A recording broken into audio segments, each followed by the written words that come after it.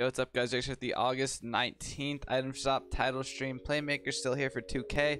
I heard this goes for way less, so definitely do not buy this. It's a nice decal, but definitely do not buy this from the shop. Not worth at all. Akari P5 Infinites, I do not like these either. They definitely are way cheaper.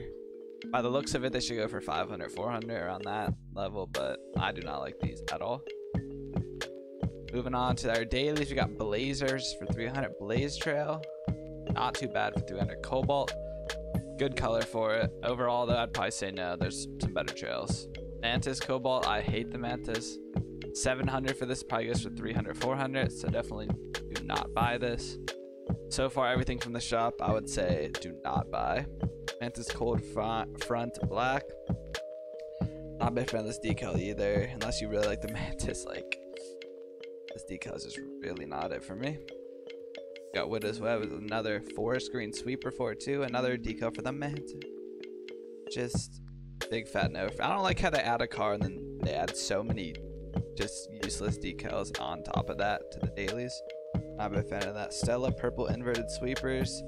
Honestly, these are not too bad. Probably the best thing in the shop for 900. Lots of certifications. A cool looking wheel. Purple, good color for them. Not bad.